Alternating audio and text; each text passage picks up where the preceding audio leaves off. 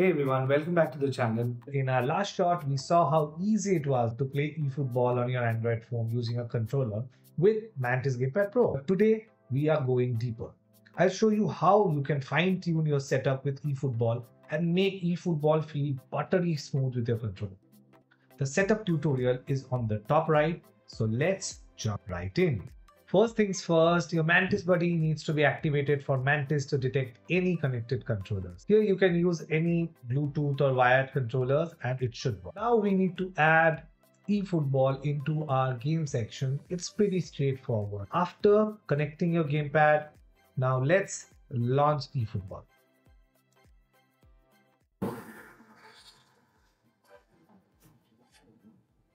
In order to use your game controller with Mantis in the most efficient manner, you need to make some changes to the game settings of eFootball. First up, go into Extras, click on Game Settings, go to Play Settings, then first things first, turn off Smart Assist. Then controller type, you'll have to select Virtual Pad instead of touch and flick. Then select Fixed Directional Stick Type. Then cursor, change, set it to semi-auto. Movement input range can be medium. And set defending control type to standard. That should really be it. Now we'll go into setting up the mapping for Mantis Gamepad.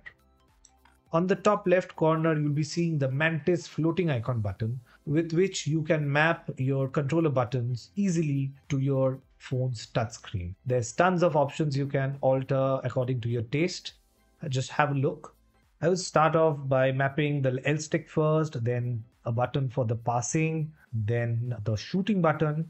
Then I'll go ahead and map the through ball, which I will map to Y. And we need to map the R2 or RT button trigger, just printing. And for defending, we don't need to do much different. We'll just set up LB as the switching button. That'll be the basic layout. That should be all for now. Let's start a game.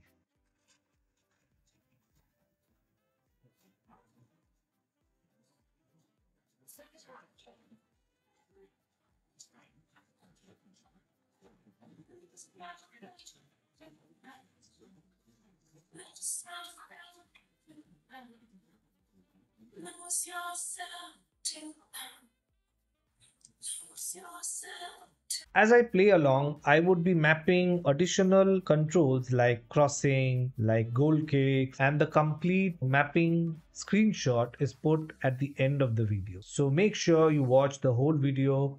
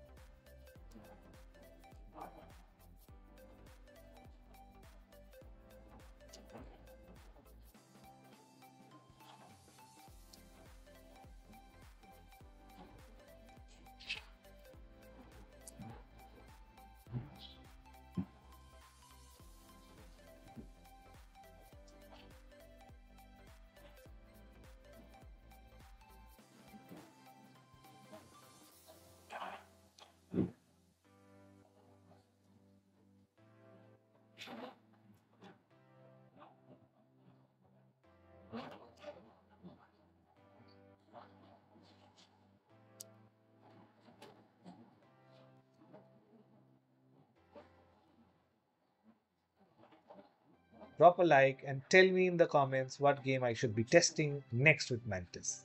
Thanks for watching and I'll see you in the next one. Make sure to like and subscribe to this channel.